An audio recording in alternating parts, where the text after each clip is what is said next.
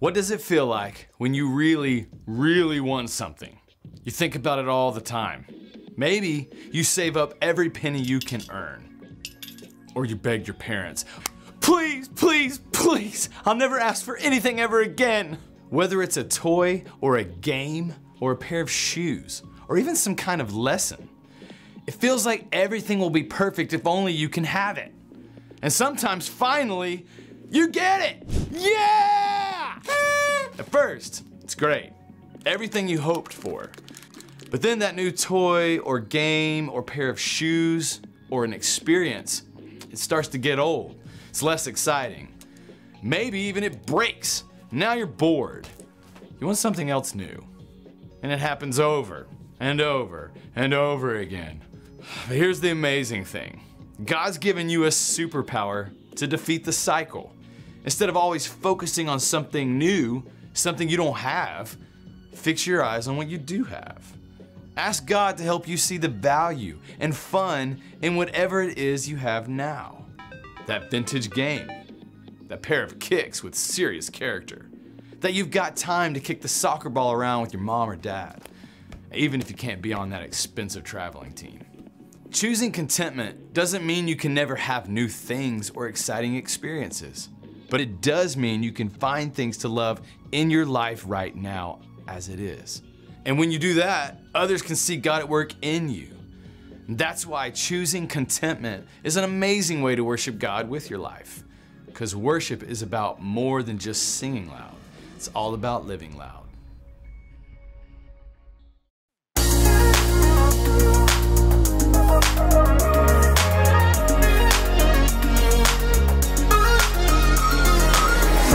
Gotta know you're everything I need. You are the reason why my heart is beating. God, you're always taking care of me. I wanna follow where you are leading. Ooh, I don't wanna miss out on the good right now. Ooh, and everything I see, you're good, so good to me. I have decided I will depend on you no matter what. That's what I choose. I have decided I will depend on you no matter what. That's what I choose. That's what I choose. I am content in you.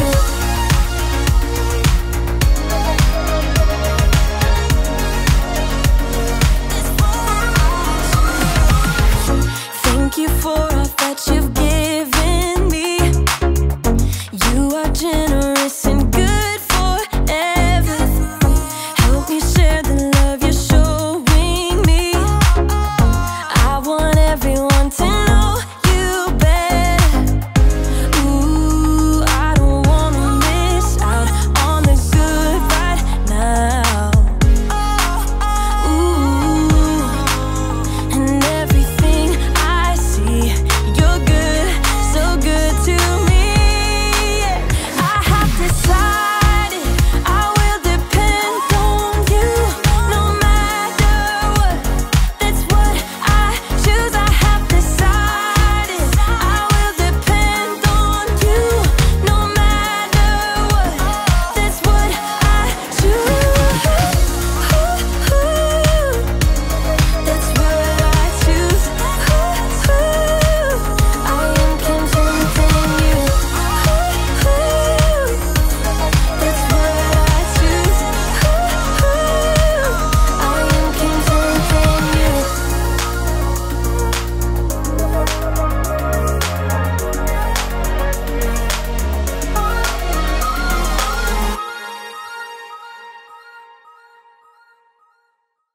You cannot. Can too. Cannot. Can too. There's no way that you can ride a unicycle. Yes, I can. It's easy. Easy. Prove it. Oh, yeah? Yeah. Oh, yeah? Yeah. Yeah? Yeah. Well, I will. Unicycle John, here I come. Woo! Ha ha! I thought you said you could ride a unicycle. I can. But I still have the training wheel on.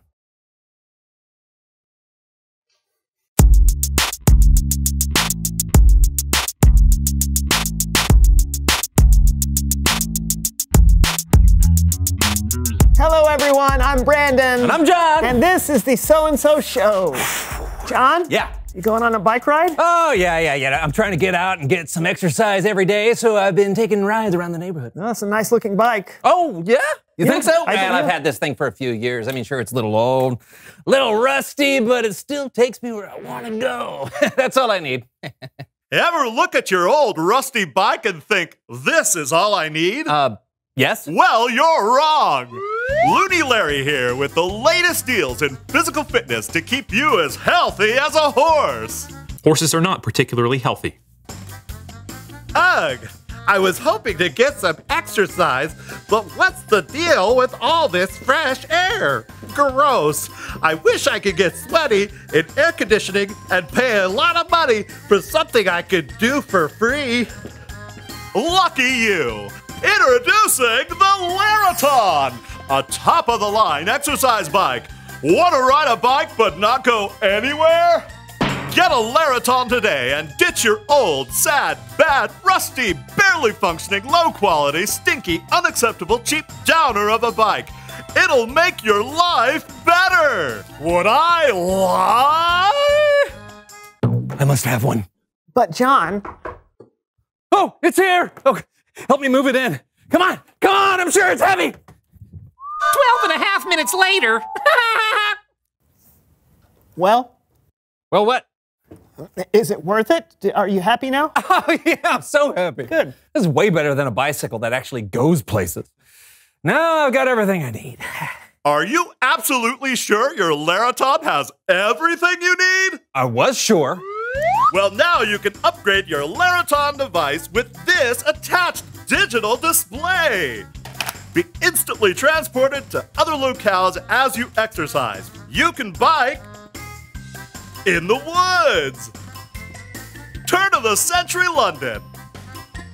A dystopian future. Your very own home. We've got all sorts of options. What? Look, I'm in outer space. Order a Laraton today. It is out of this world. Well, there's no way you'll... Thanks! John, I know. why do you need all of this stuff? You already have a real bike. Yeah, but my real bike can't take me through the Swiss Alps. Yeah, I guess not. Now I'm absolutely 100% certain that I have everything I need. Whoa! But do you really? Release my friend! Love owning the Laraton but hate all the exhausting exercise that comes with it? Introducing Larabucks! For a small fee, you can get credit for your workouts without even doing them. Just enter your credit card number at the Larabuck Marketplace and get fit without ever working out again. Would I lie? Nope. You need to purchase Larabucks. You don't need any of this, John! Need to be shredded. No! John! John! Wait, listen! Looney Larry. No, it's Bible story time with Kellen. Oh.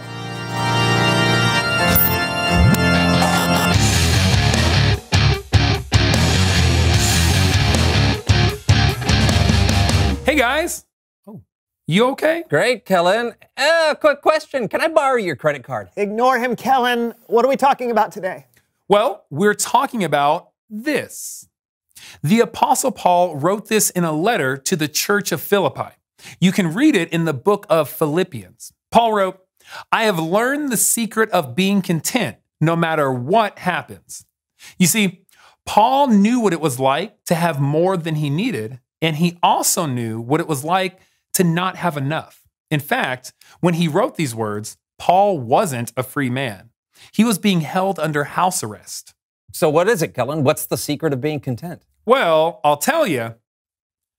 after we check in with our friends Becky and Bathilda. Whoa! Look at the haul of candy these two have. This, my friends, is what it looks like to have more than you need. And you think it should be easy to be content in a situation like this, right? But then, Bathilda... Who would do this? Who would do this? Gross! No, not the sour candy! Who would give out sour candy? Ah! I hate sour candy with all my might! Ah!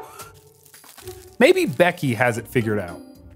Peanut butter? Oh, no, I don't like peanut butter. Okay, yeah, these got to go.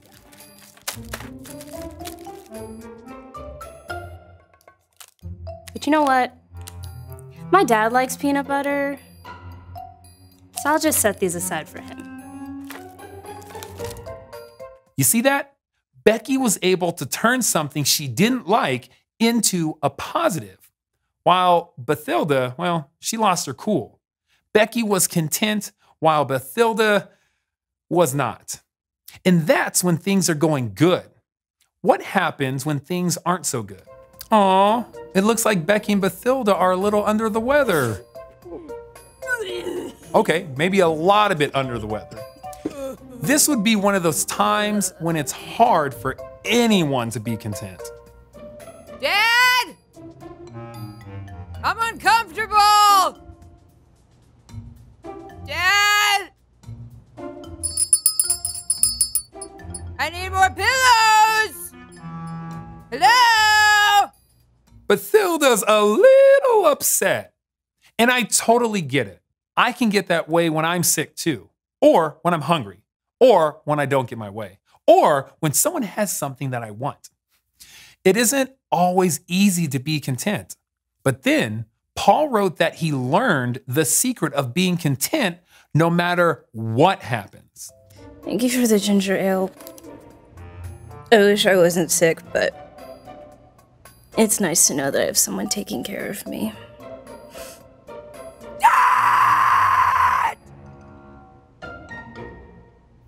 There are gonna be times when things aren't going perfectly. You're going to get sick. You're going to be hungry. You're going to be too hot or too cold or too something. And in those times, you'll need to know the secret of being content. Here it is. Paul wrote, I have learned the secret of being content no matter what happens. I am content whether I am well fed or hungry. I am content whether I have more than enough or not enough. I can do all this by the power of Christ. He gives me strength. Jesus is the secret. He gives us the strength to be content no matter what happens. So Jesus can help me be content and stop obsessively upgrading my Laraton? Sure. Then why do I still want Larabucks? Well, it's like what Paul wrote. I've learned the secret. It was something he had to learn, and it probably took some time to really get it. So it's a process.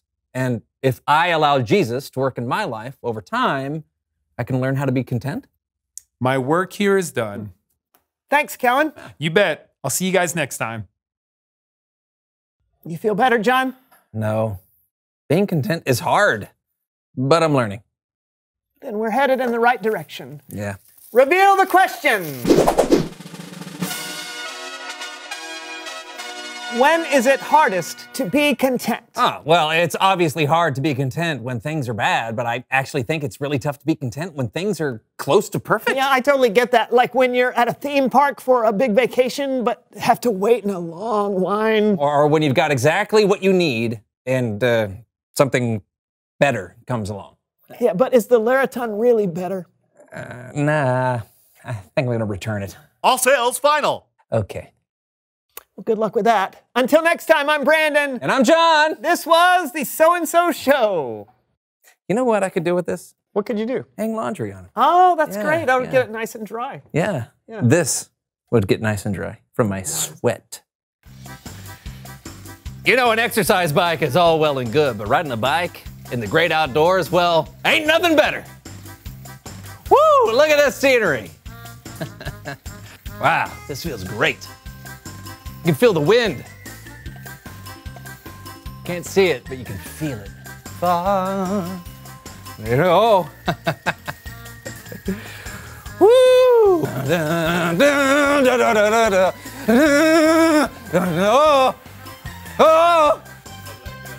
Oh.